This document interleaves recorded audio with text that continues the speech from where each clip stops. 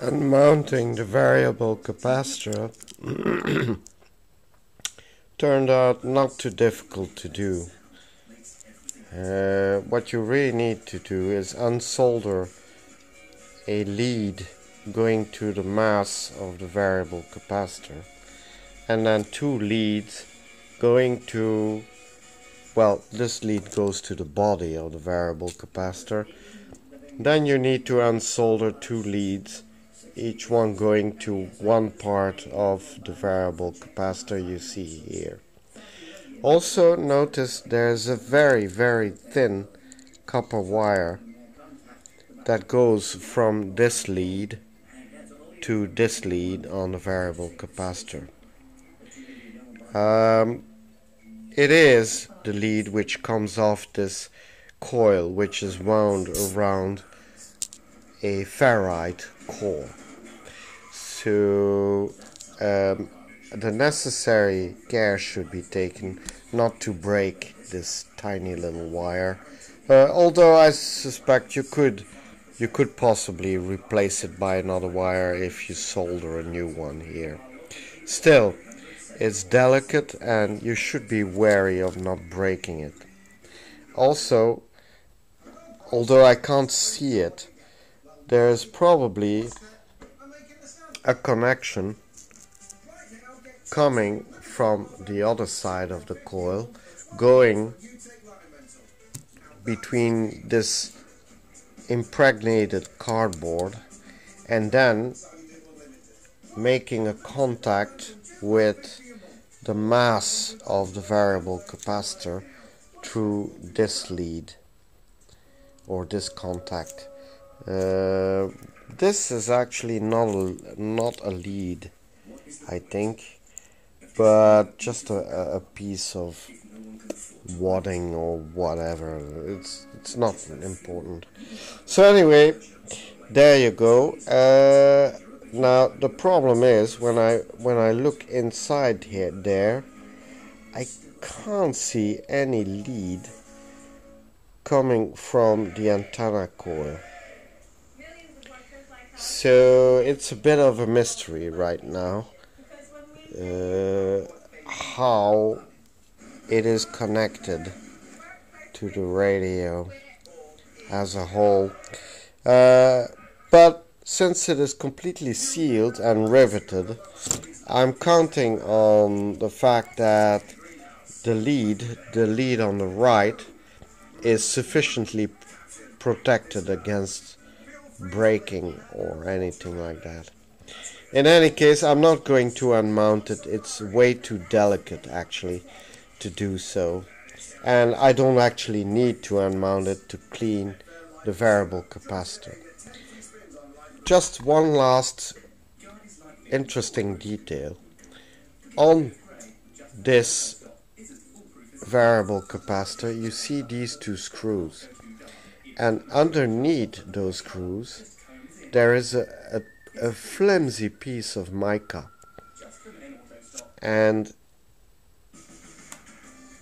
on top of it are two copper contacts, and underneath the mica there is another copper contact.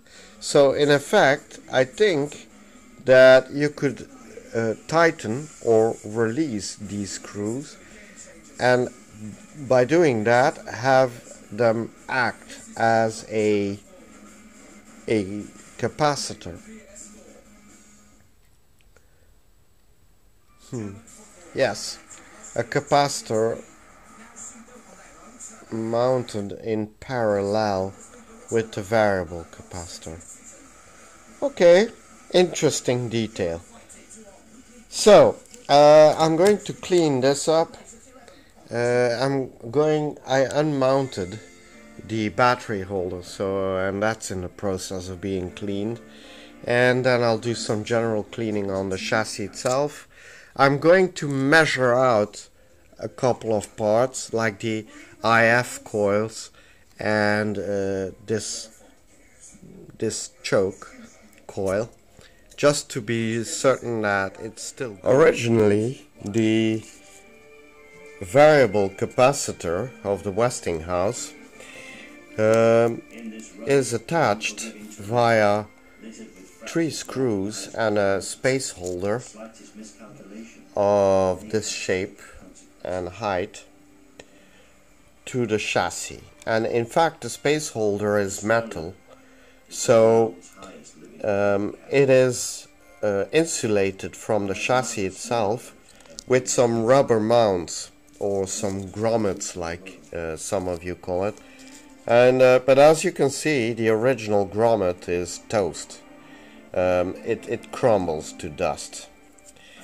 So I went to the local DIY shop, and unfortunately I couldn't find any sort of grommet that would do the trick. So I bought something else instead, which is a big rubber mount like this, which is springy, it's rubber, and I'll cut out a round shaped, well, you could say the top of a grommet out of it, and on the other side of the chassis I'll use this rubber ring, which is black instead of white, but that doesn't really matter because nobody is going to see it. And I'm going to fit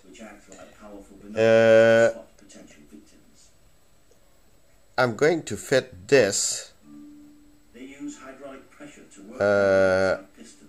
over the spacer like this. Yeah, it's a bit of a tight fit, but I imagine that if you put this and a piece of this stuff around the spacer like this, you see,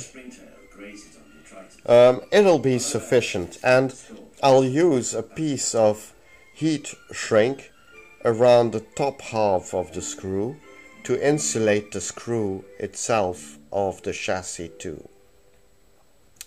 Although really that isn't necessary actually, because the space holder is going to be insulated anyway. So what I am going to do is to put a bit of heat shrink around the spacer itself, just in order to make sure that it doesn't make any sort of contact with the chassis.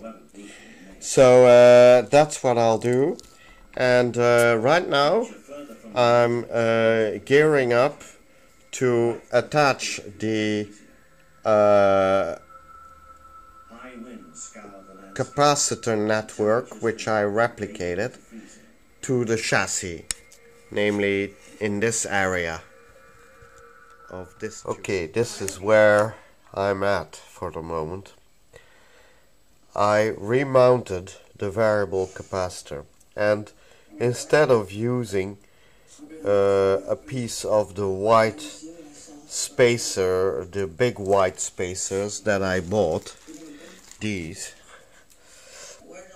I used the small black spacers back and front, as you can see, hopefully, if I can make it focus. Well, as you can see, there's a tiny black washer, a rubber washer at the front and at the back of the screw, and the metal spacer, which is clenched between those washers, has a coat of shrink, wire wrap shrink coating over it, so that it doesn't make contact with the chassis at all, back or front or even in the middle. I don't know why they did that, although I can guess they did it because they wanted to reduce the amount of vibration that went into the variable capacitor, although there's very little give. There is some give, but not much. Anyway, I think the main reason why they did it was because they wanted to insulate the variable capacitor from the chassis, and that's it. So that's what I did. Then I mounted, as you can see, the new capacitor network which I built. And as you can see, I placed it here, and I used tiny little black wires. I think they are 24 gauge, to wire it to the necessary, or the original positions where the original capacitor network was connected. Before I did that, I drew a little schematic of the connections so that I was sure how I would have to rewire it. And it turned out okay. I chamfered the corner of the PCB to indicate position 1, just so that I wouldn't confuse any of the connections. So in effect, the lowest pin here is pin 1, the highest one is 7, so 1, 2, 3, 4, etc. And I connected them in the right position, on the tube, on the IF can, and on the other tube. Although I said I wouldn't replace every part in it, I just couldn't resist changing the last capacitor that I could see, at least, which is here, on this parallel with this resistance. Now, there are just a few more capacitors on this radio, but unfortunately those capacitors are in the 2 IF cans you see there. Now really, I don't feel like messing with those IF cans, so I'm going to postpone replacing the capacitors in those cans until I'm sure that they do not allow me to tune the radio.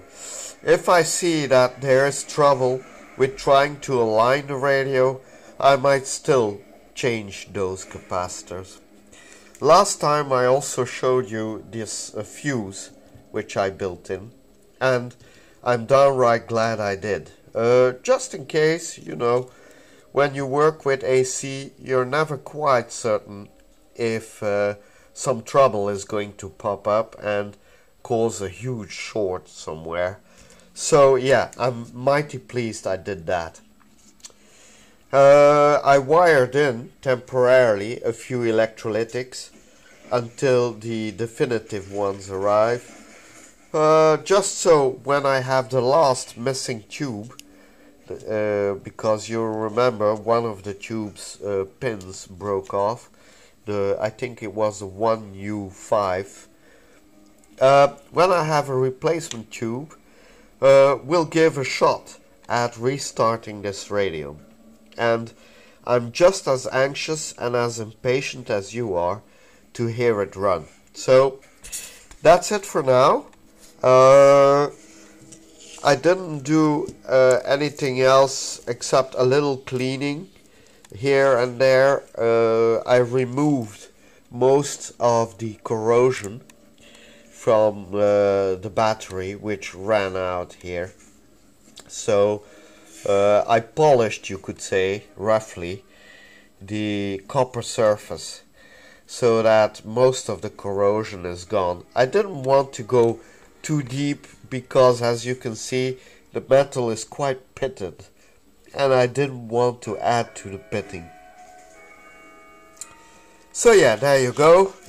Let me see, am I missing out on something? Oh yeah, this connection of the antenna coil was loose, and I don't know whether it was a previous owner or not, but this wire, which is supposed to go to ground, which you see here, was actually just pushed inside this cardboard holder and wasn't connected to anything. So if this radio worked, I'm quite certain it wouldn't have worked. It would not have worked quite well. You know, but okay, probably the previous owner wasn't an electrician or somebody with some basic knowledge of electronics. Oh yeah, one last remark. I'm really starting to hate this red paint they use on the radio, because you know, they even managed to get some of it on the AC wire. This is really dirty stuff. I mean, if you're going to repaint something, then at least try to do a good job of it. Don't just spray where you feel like it. Well, anyway, I cleaned the wire as well as I could, but I did order a new AC wire, because I think I will replace this one. Anyway, the rubber of the wire, although probably still functional, feels quite stiff. So I don't think it will take long before it starts to actively crumble. So yeah, I ordered a new wire, but just for a quick test, I think this one will still do. So that's where we stand with the radio. So stay tuned for the next update.